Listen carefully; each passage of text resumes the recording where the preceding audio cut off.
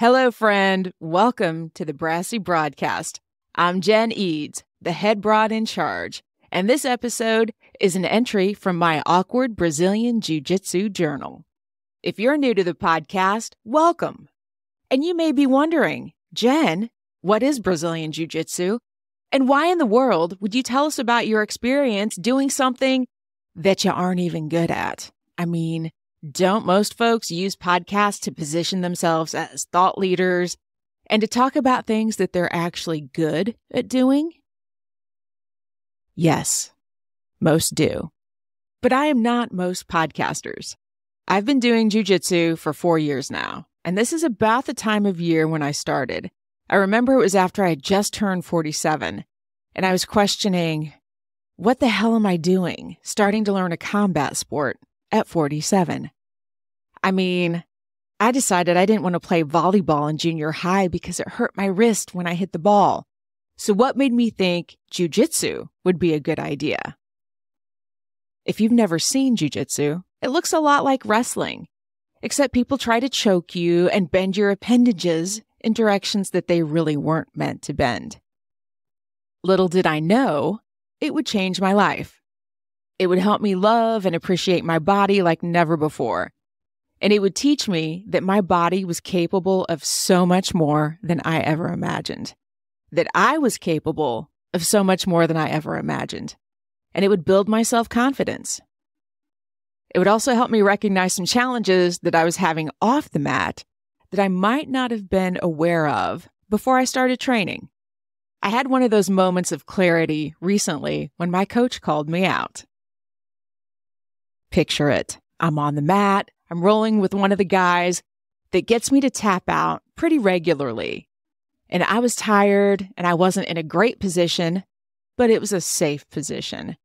And I felt like I had at least a little bit of control because I'm usually the one that's in a bad spot fighting off his attacks.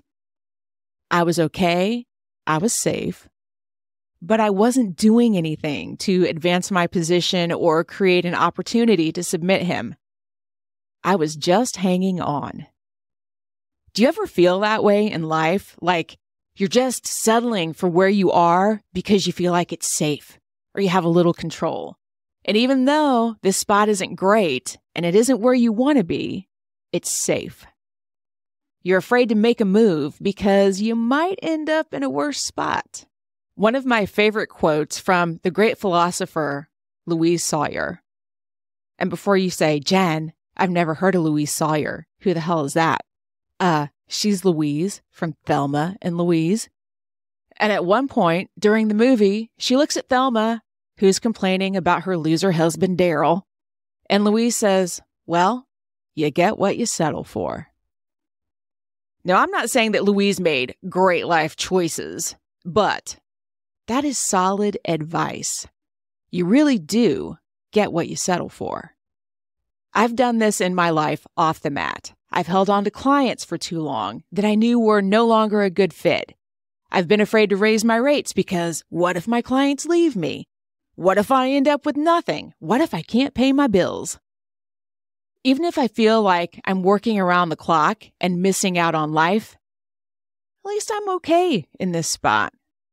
Why is it so much easier to default to thinking about what could go wrong rather than what could go right? I need to work on that. Sometimes we are so focused and busy just hanging on for dear life that we miss opportunities to get ourselves into a better position to go after what it is that we really want. Now, there are times when you need to hang on for a few seconds, catch your breath, get settled. But ultimately, hanging on isn't going to get you what you want. It's just going to hold you back. While I was busy just hanging on during this particular round, I wasn't creating any opportunities for myself. And I wasn't even taking advantage of the safe space that I was in to practice making a move that would get me to what I ultimately wanted. I'm glad my coach asked me what I was doing in that moment. What are you hanging on to that isn't serving you? Is it a job, a client, a relationship? I'm inviting you just to think about letting it go. What would happen if you let it go? What could your life look like when you go after what it is that you actually want instead of just settling for what you have? I want to hear about what you want to let go. Message me on Instagram. You'll find me there at Brassy Broad Gen. And if you know someone that is on a mission to live a bold and brassy life, share this podcast with them. And did you know that I have a YouTube channel? I learn more every day about podcasting, making videos, and creating content. And YouTube is where I share what I'm learning about the latest tech and tools and how to create the things.